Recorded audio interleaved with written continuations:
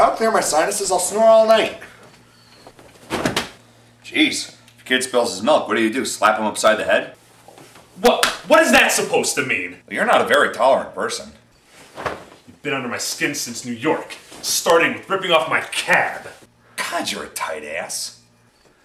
How would you like a mouth full of teeth? Oh, and hostile, too. Nice personality combination, hostile and intolerant. That's borderline criminal. Screw you! You spilled beer all over the bed, you smoke, you mess up the bathroom. Well, who let you stay in the room? I didn't let you pay for it, so this way you wouldn't look like an intruder, which you most certainly are. Oh, I'm an intruder. Yes, you're an intruder. I was having a perfectly nice trip until you walked into my life.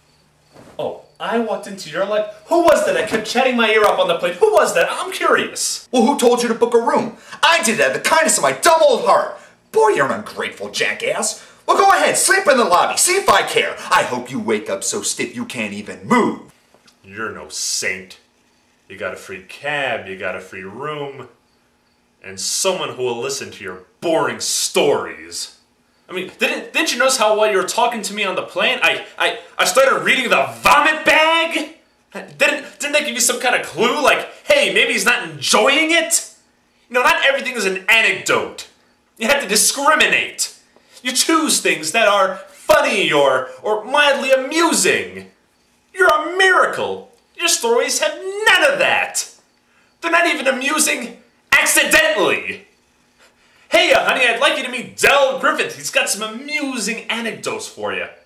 Oh, and here's a gun so you can blow your brains out and you'll thank me for it. Sheesh. I can tolerate any insurance seminar. For days, I could listen to them go on and on and on, and I can just sit there with a big smile on my face.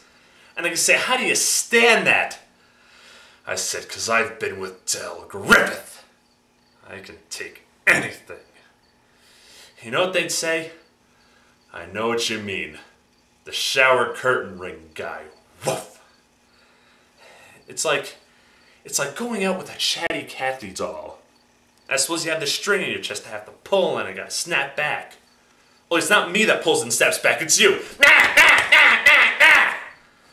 And, you know, when you're telling these stories, here's a good idea. Have a point. Because it makes it so much more interesting for the listener.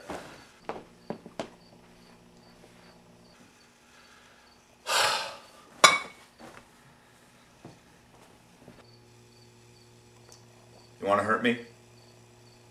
Go ahead, if it makes you feel any better. I'm an easy target.